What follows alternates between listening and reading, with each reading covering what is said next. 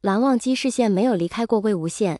温情从一旁的抽屉拿出了体温针，甩好给了蓝忘机。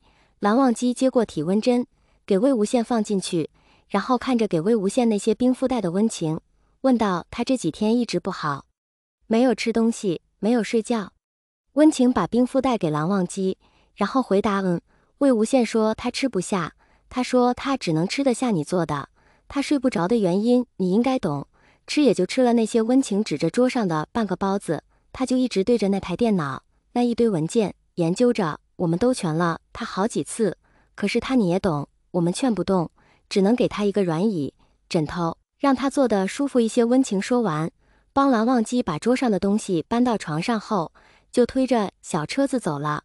蓝忘机看了看电脑，看了看文件，最后目光还是落在了魏无羡身上。他亲了一口魏无羡，只觉得他怎么这么傻，不顾身体也要把那个人找到。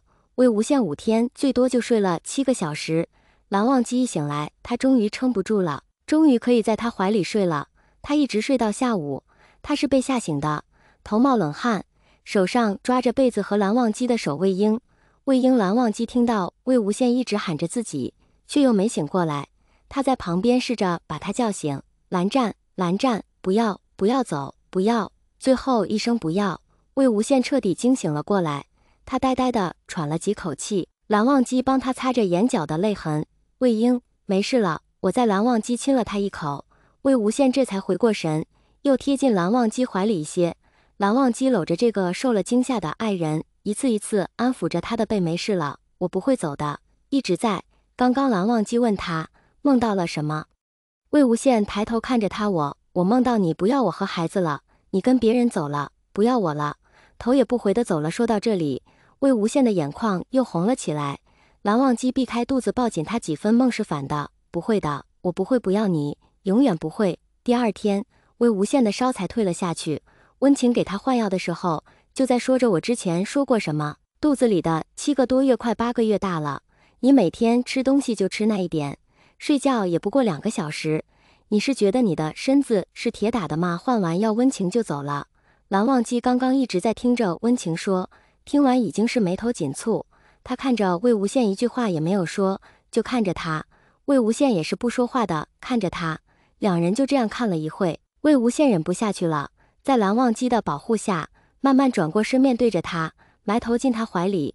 别生气了，我吃不下，你又不是不知道，睡不着我也没办法呀，我又不能吃安眠药。声音闷闷的。蓝忘机搂着他的腰，吻了一口他的额头，没生气，不过很担心以后不能如此。蓝忘机看着他说着，只要你不这样，我也不会。吃饭你会煮，你来解决，睡觉就只能等把他们生下来了再睡吧。魏无羡在他怀里拱了拱，蓝忘机安抚着他肚子里小朋友的拳打脚踢，现在小朋友越来越大，踢的也越来越让怀里人难受。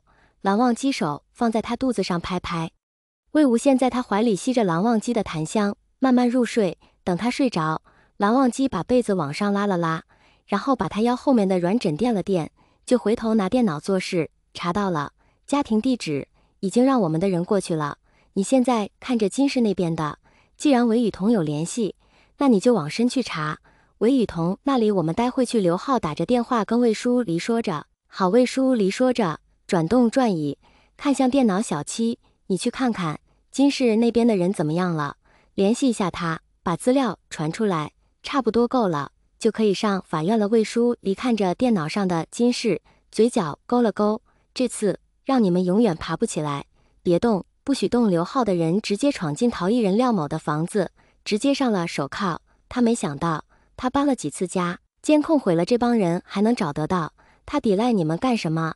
擅闯民宅，擅自扣留，我可以告你们的。他们在他屋子里搜到了手枪和病毒，你还有理由？这就可以了，带走。另一边，韦雨桐躺在家里，敷着面膜，听到敲门声，他去开门，随后看到的就是刘浩等人在门口。刘浩拿出证明，他先是愣了一下，随后装出什么都不知道的样子。你们这是要干嘛？我可没有做错什么事，你们就这样进来搜查我家？你信不信我去投诉你？韦雨桐向他喊着。刘浩拿出一张纸，这就是证据，你们不仅走私军火、毒品，还参与了故意伤人，所以这些就够了。你若想去投诉，就去吧，看谁进局子头。这都是在这发现的好几把枪和1箱的冰毒。刘浩戴着手套翻看了一下，对着韦雨桐说着看到了，这些足够你进局子了，带走。如何了？魏淑黎问着小七。小七递给他电脑，这里都是交易记录、交易图片，都是他拍到的。魏淑黎翻看着电脑，他也去了。他受金光善信任，陪同而已，未参与。小七说着。好，我知道了，还有别的吗？枪支的。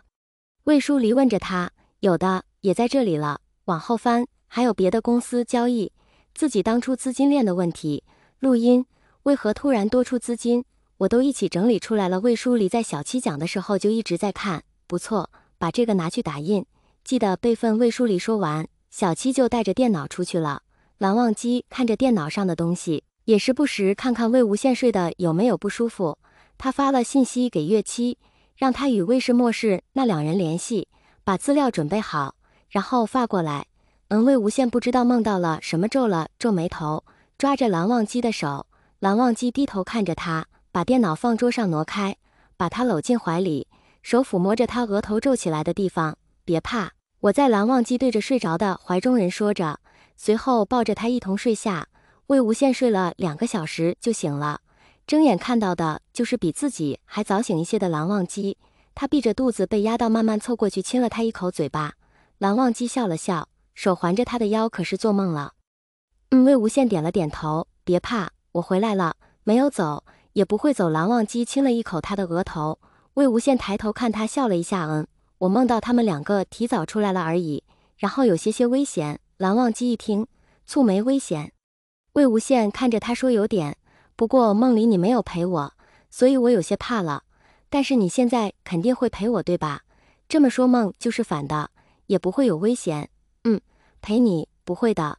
蓝忘机又在医院住了1个星期。魏无羡有孕32周的时候，检查完蓝忘机就出院了。